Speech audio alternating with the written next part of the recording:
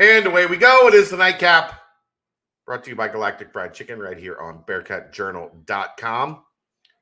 Make sure you visit www.galacticfriedchicken.com. Download the app for Android, iPhone, everything Galactic. Get down to in Kentucky. Tell them to pump it up. Save yourself 15% off of your order. Or get on the app. Have them deliver pretty much everywhere inside the 275 loop. And they will bring the Galactic goodness right to your front door. All right, we're getting to a point here, Aaron, where every day is going to be labeled something. Good. It makes it way easier than trying to find something. Three Keys Thursday is where we're at now. Tuesdays are talking about talking. Talking about talking. That might be one of my finer moments. That is. It's a great one. Talking about talking. And then Saturdays, we recap the game. Yeah. Sundays, your favorite thing, the AAC recap. Kill me now. AAC, hashtag AAC23 is kind of a trending thing. I think it was trending nationally earlier. No. I'm kidding. It looked like your soul almost crushed a little bit. It started to leave my body. All right, big one coming up on Saturday in Orlando against Orlando Tech. Aaron will be there. Brent will be there. My flight leaves at 6 a.m. tomorrow. Yeah, I have to leave here by no later than 3:30. You have to leave your house in like 15 minutes. Pretty much. So I guess that means I have to produce Rocket Truth tonight. I thought maybe having the actual press conference as content down there, uploading right after was, good. Having, photos from the field before and after the game. Yeah. Good opportunities for content. Yeah. Anyway, I'll be sitting here tonight anyway, I'll be sitting here watching Rock of Truth, whether I'm producing Rock of Truth or not. So not a big deal. All right, let's get to Aaron's 3 keys to taking down the Citronauts of Orlando Technical Institute. I think they should go back to Golden Knights. Just bring back the Golden. Aaron's 3 key points. Number 1, get after John Rice Plumlee, specifically breaking through the line. If you can penetrate through that line with the defensive line, with the linebackers, throwing different blitz packages, whether he wants to run or not, you're going to limit John Rice Plumlee because I don't think he's fast enough. I don't think he's smart enough. If you continue to decimate the offensive line as this wrecking ball of a defensive front has done all season long, then you're going to contain John Rice Plumlee. I have something a little similar, but not quite. I had a feeling that all of our points were probably going to be fairly similar on this one. The thing I would say is I don't like the idea of like aggressively blitzing him because when you're, and I know that's not necessarily what you're saying. Correct. When you're sending 5 and 6 and all he has to do is escape to a little bit of space and turn that into a lot of green grass, you do need to contain him a little bit, but win your individual matchups is what I think what you're getting at. Absolutely. As again, the defensive line has done more so than anybody, but yeah, I wouldn't be surprised to see. You'd be foolish not to send Ivan on more than one occasion. They send Ivan on every snap, so that's just what he does. So, but that's. I think that will also help to contain the pass. Not just the run, but it's just going to limit him on both sides of the offensive ball. I guess I don't know how else he's running and passing. Number 2, get back to clean football, especially in regard to penalties and third down. They were clean on third down against SMU. I haven't seen a game where they've done both. Can we do both? I don't think that's a crazy ask. It's asking a lot. We had 2 weeks ago, we cleaned up penalties, or 2 games third ago. Down, yeah, third cleaned down up was a penalties. disaster. Third down was terrible. Last week, we cleaned up third down. Penalties were the worst they'd ever been. I don't know why it's got to always be the scales can never be any closer than just it. None of it makes sense. Help it make sense. Show me that you can do it, because I think that it's going to be raucous. You're going to have penalties, I think, regardless. I think there's going to be some pre-snap stuff that you're going to see just because it's the bounce house, because it's a big game. So I guess I just want, it's going to be a tough environment, and I just want them to play as clean as they can to get out of there with the win. Okay. And my third point, continue to find chunk plays with or without Tyler Scott. Even this week, I think I'll acquiesce to the 15-yard chunk play. Oh, okay. Okay. That's good to hear. It's good to know. Just this week, though.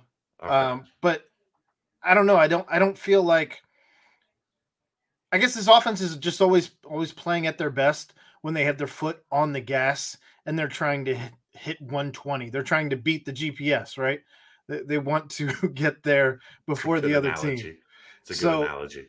I want to see them not let up. I also don't want them forcing things, but I guess what I've seen so far out of the offensive playbook has been all over the place. So I'm not really sure if you're going to see dinking and dunking, if you're going to see throwing something up for a Josh Wiley jump ball. But I don't want to see. To your point, you know how you avoid problems in the red zone? You score from like 30 yards out, 40 yards out, 50 yards out. Like, you know, yeah. If you're popping in touchdowns from well beyond red zone or red zone plus, then you don't have to worry about stalling out in the red zone. So those are the 3 points I came up with for this week. And again, I won't be surprised if they're eerily similar as we get close to Halloween. Not a ton of overlap, really. No. Seeing red zone, offense and defense. It's got to be better. It's got to be more consistent. And I think everybody's so hypersensitive about the offense right now. They're not paying attention to the fact that this red zone defense has not been good. Well, and I would imagine with John Rice Plumlee, that's probably where he's at his best, is in the red zone, where you have a short field to work with, and if the pass isn't there, you just take off. Yeah, they have got to get 7 when they're down there in Central Florida's end, and you've got to at least hold Central Florida to 3 as often as possible, because playing on the road, I think one of the other keys. And Dave talked about Central Florida really struggles in the first quarter. You know there's going to be a lot of hype in that building right away. You've got to withstand that emotional surge. And a lot of the ways you do that, and one of the reasons they've been able to beat Central Florida over the past 3 years, stop them, hold them to 3 when they get close. And when you get close, put the ball in the end zone. Number 2, turnover battle. I think that's one thing about John Rice Plumlee. He will give you the ball. Sure. And this has not been a splashy defense yet to this point.